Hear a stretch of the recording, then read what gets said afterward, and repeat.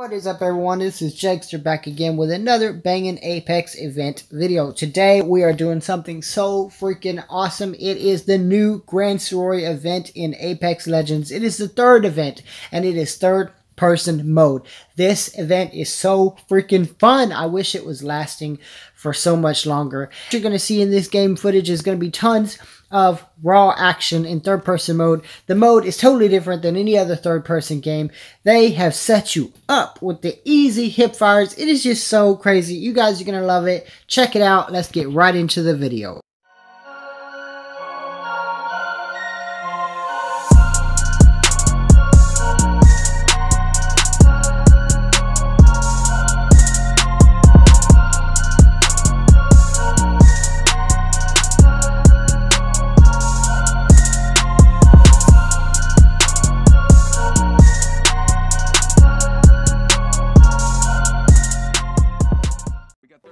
Alright guys, there are so many great things to talk about this game mode. One, I want to start off with something truly amazing that had me just going off and I was loving about this third person mode.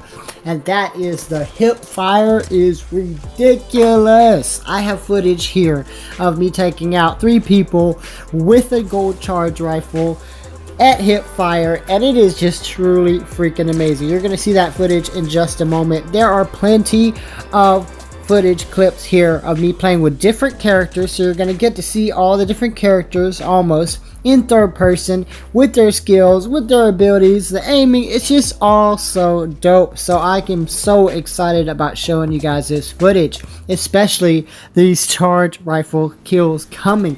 Okay, so in this mode I played with several different weapons to try out this hip fire little easy access thing.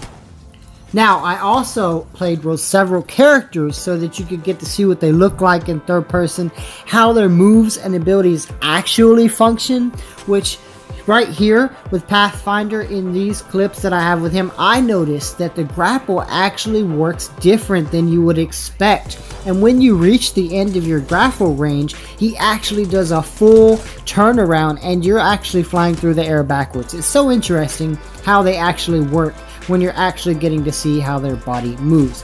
Now, several times in these clips, for some reason, I kept landing on the charge rifle and I kept using it over and over. Now, the charge rifle, the Prowler, the freaking R99, the Peacekeeper, all of it. It's so amazing with the hip fire. But I gotta say, probably the best guns to use in this mode when it was going on were, I would have to say, the Flatline and the Prowler were definitely one of the top 2 definitely guns. They were so easy to hip fire. They're already easy to hip fire, but in this third person mode it's just ridiculously easy. Not only that, as you can see from this footage and upcoming footage, with the charge rifle I went absolutely nuts with it. I don't understand how it does so much hip fire damage, and I didn't realize it. So many times playing these games I didn't realize how much hip fire damage was used and how easily it can be manipulated to take out some easy enemies, especially these right here that were already downed. It was no problem. This is actually not the clip I was talking about, but enjoy this one too. The one I'm talking about is coming, rest assured. But another set of guns was the 99. It's incredibly accurate at hipfire, especially in this mode, and it's a lot easier to use for hipfire in this mode. There are a few other weapons I want to talk about as well. Now, a few of the guns that we already know are awesome, like the Peacekeeper, who's a hip-fire machine, even was better in this mode. And then, of course, the EVA 8 is just ridiculous. It felt like it got upgraded, but really it's just you're playing a different style, a different way, and the hip-fire is just so much easier. Not to mention things like the Scout. I don't even understand how some of the footage, I got headshots from across another building with the Scout using hip-fire and that double tap. It's just so crazy. I don't even understand how I've been playing this game for so long and not using the hip fire at its best like I should have. And rest assured, from now on, future footage, I will be hip firing a lot more. Now, other guns that were highly useful in this were the Devotion and the Charge Rifle. The Devotion and the Havoc, especially of that turbocharger, it's just unheard of. You can just fire away with no problem at all. Some of this footage is just outright silly, like here how I managed to destroy with the flatline till I ran out of ammo, then destroyed with the charge rifle at hip fire, and managed to dodge Bangalore's, whatever that's called, her ultimate right there, and still got away to save my teammates. Now I was trying to revive them in the middle of all this chaos, and at one point I'd almost made it to my teammate, and a random grenade came in and screwed up the whole thing, and I missed it, but I did manage to get away and employ the revive on my teammates a little bit farther in the clip. We ended up clapping some fools right after that, and it was pretty awesome. But as you can see, this game mode is just so chaotic. Everybody's out in the open, everybody's just running the gun, and nobody's holding anything back, and it's all unexpected gameplay. And I have plenty more to bring you, and plenty more stuff, I guess you can say, about this game mode, so stay tuned. Now, as we continue the chaos of the Apex Legends Grand Sorority third event, which is third person mode, if you guys are enjoying this chaotic footage, then please drop a like, because that will be greatly appreciated. And if you think this is trash and you're not enjoying it, then give me a thumbs down, because I will take that as well. It's always helpful. Now, the storm is ridiculous in this third person mode. It's like I totally forgot about the storm the whole time. You totally get wrapped up in all the chaos and the dodging and ducking and diving and just trying to take out anybody that's around you, that you totally forget about the storm. I don't know why.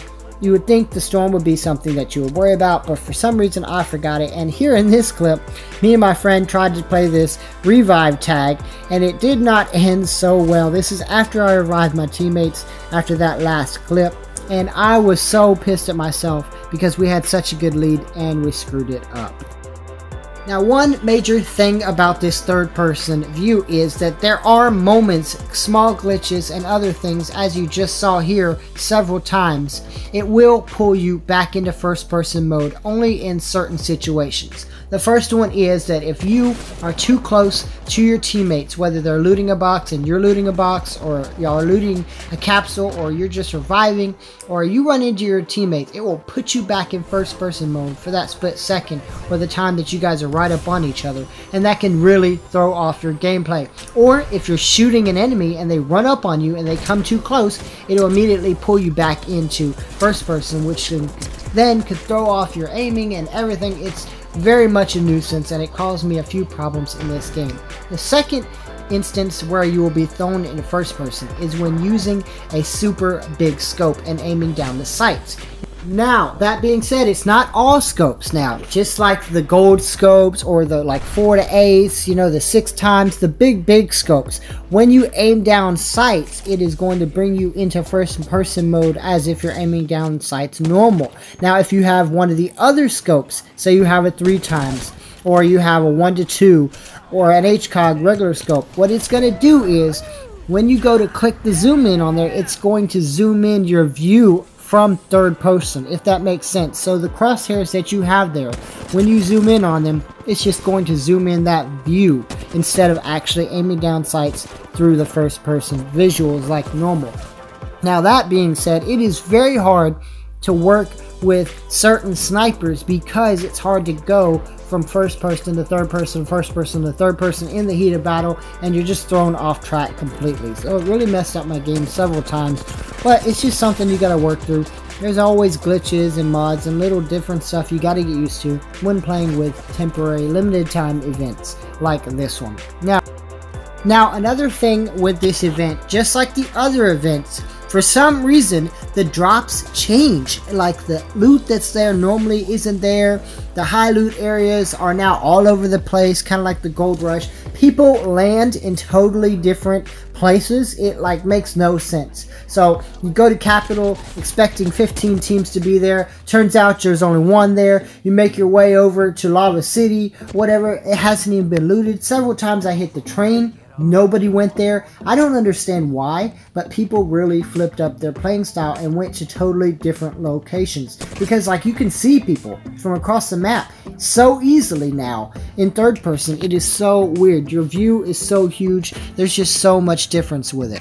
Now, as you guys can clearly see from the footage, my favorite legend to use for this particular event ended up being Octane. I used several characters, but I just felt like Octane had the most advantage, even over Pathfinder sometimes in these situations, because he's so mobile. He can move around so easy, he can dip in and out, and for some reason he just feels more fluid when I was fighting against him. He just made the hip firing so much better. Now here is an example right here what I mean with the sights.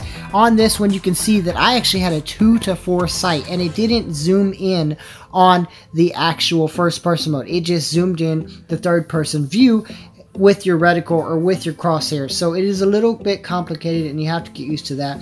Overall, I absolutely love this mode. I cannot stand the fact that they took it away already. I'm obsessed with it. I hope it comes back. I hope it makes another appearance. It was just so fun to get all up in the action and be in the middle of things. Like right here, this was just chaotic. There's so many teams here. I ended up taking the one down. 2 other teams ran in on me.